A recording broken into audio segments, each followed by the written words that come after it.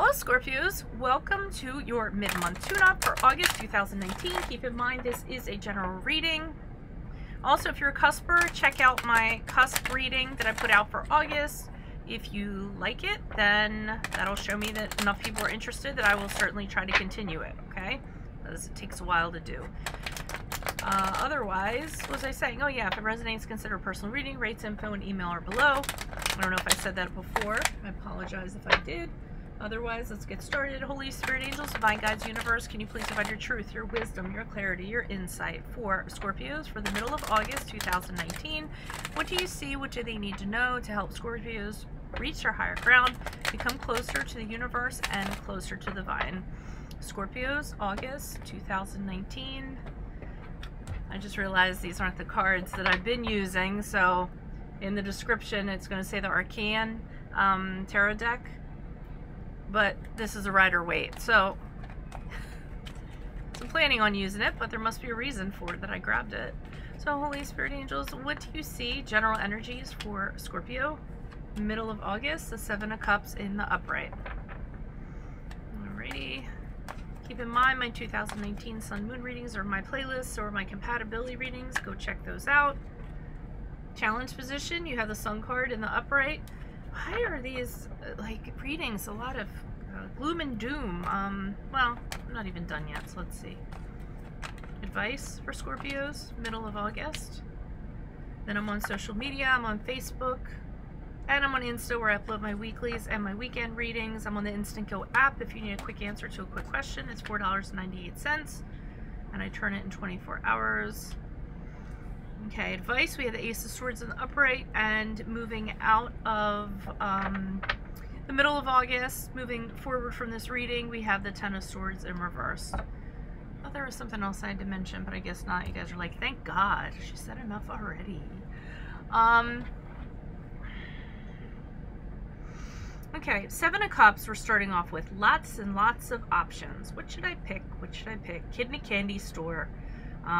All of these things available. Could be job options, could be suitors, could be properties. It could be anything because it's a general reading. So you're looking at all of these things kind of mouth agape.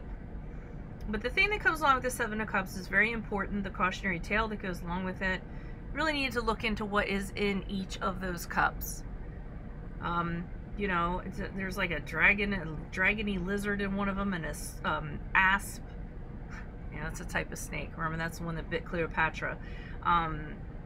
You know, and then somebody's under a napkin here. So I really need to look in all these options. You need to do your research. You need to make sure you know what you're getting into. Everything seems very appetizing at a glance, but once you kind of get in the nitty-gritty, you're going to be able to, you know, determine which of those options you should actually go for. Challenge position, we have the Sun card in the upright, which has associations with Leo. Since this is in the challenge position, this says that some of you are having difficulties going on vacation to someplace warm and sunny. That's for a small percentage of you. Getting away, getting that vacation that you want to go on. This is the options you might be looking in over here. Like, where do I want to go on vacation? What can I afford? And looking into what might be, because the Sun card is going to someplace warm and sunny, and maybe that's what you're trying to look into, and you know, you're finding out that maybe these destinations aren't the safest place to go to. you know it's been in the news lately, right? But for a majority of you, the Sun card, the challenge for you is being optimistic, being happy, you know, having nothing to hide, being open, being warm. Mostly to me, it's just that you guys are having a difficulty keeping your chin up. Looking on the bright side, go figure, like it's the sun, and that's a challenge for you. So in the advice position, we have the Ace of Swords in the upright, and what they're telling you is, you know, kind of get it together and figure out what direction you want to go in. You kind of need that mental clarity, and you need to choose the path. You need to step back, kind of look at something and carve a path for yourself and move forward in a new direction. Triumph over your past. Be victorious over your past. Cut out your past. The Ace of Swords is usually going forward with confidence in a new direction and not kind of letting your past hold you down, winning out over something in your past and just cutting it out of your life. And I think you might be listening to this advice because I see the Ten of Swords in reversed here, and the Ten of Swords is coming out of a situation that's very traumatic. Healing from something that was traumatic. Healing from a betrayal. This guy has like 10 swords in his back. So I do feel you going on to heal or, you know, turning things around, whatever you've kind of been through. Well, why is this Seven of Cups here? Who is this person? Was this energy? Additional messages for Scorpio? Who is this person? What is this energy? Why is this Seven of Cups in the upright for Scorpio? Middle of August. Who is this person? What is this energy? Page of Cups in reverse. Okay, so be careful because in one of these cups is sitting somebody who is really emotionally immature. They're a brat. They're moody. When it comes to emotions, they're not very healthy when it comes to emotions. They don't know how to handle themselves. They want things their way. If they don't get it their way, then they throw a tantrum. There's somebody who likes to play, doesn't like to work, likes to have a good time all the time. This person might also like to drink a lot, like to party a lot, may have addictions of some sort. With the World card in the upright, and we have the Five of Wands, which leads me to believe that they're telling you you need to kind of wrap it up with this person.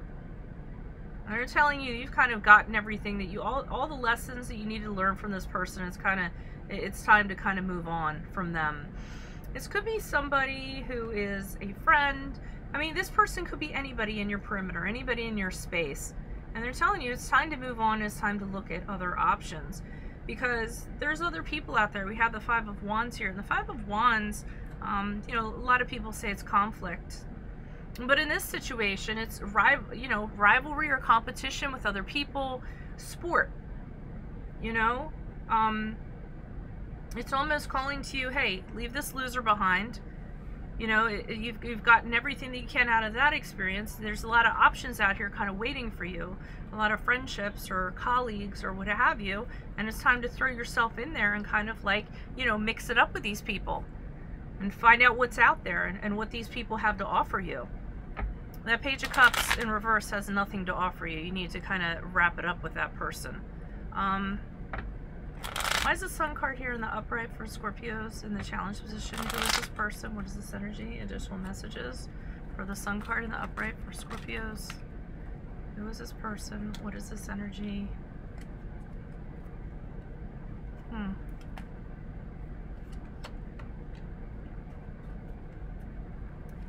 Okay.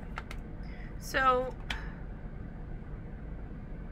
alrighty. I feel like you're having difficulty finding positivity, being optimistic, because I feel like there was somebody that presented themselves to you as this King of Cups. So somebody who was almost perfect in you know, whatever regard. I mean, it could have been a boss, a friend, a colleague, a romantic partner. And then I feel like they presented themselves to you as this perfect person. Somebody, I mean, the King of Cups has many admirable qualities to him. Emotional maturity being his most known asset. He doesn't kind of get in his feelings. He can be empathetic. He can be a good mediator. An ideal father, an ideal mate. But I see the Seven of Swords here, and I feel like this person did not turn out to be who you thought they were. You found out that they had things going on behind the scenes. Maybe they cheated. Maybe they had a hidden agenda. Maybe they were taking shortcuts of some sort. Maybe embezzlement came up. I don't know if that's relevant to anybody. So I almost feel like how they presented themselves to you was not who they actually were. It was kind of a face that they put out. And this affected the environment that you were in. It could have been your home, it could have been your office, whatever that environment was, classroom, an organization, anything like that. All of a sudden you got really uncomfortable where you were because of what you found out regarding this person. I mean, here you thought this person was the stars and the moon, and then you're finding out that's not the case. And now, as you're kind of hanging out in wherever you are, you just feel icky. It doesn't, you know, you almost dread like being in this environment.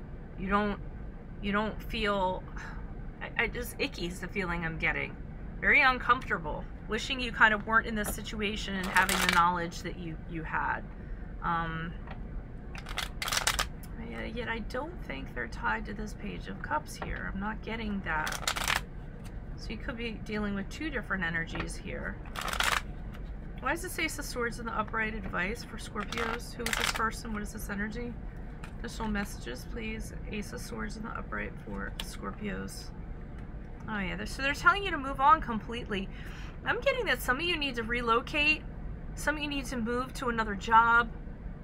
You need to pack up all your stuff and leave this environment that you're in that's not a very positive environment. You know, pack it up, go, don't look back.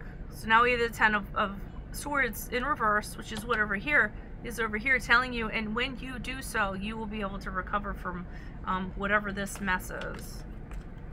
Official message for the Ace of Swords. Official message. And you feel betrayed by this person too. Yeah, because things are going to fall apart. So whether or not you are on board or not, things are going to fall apart regardless.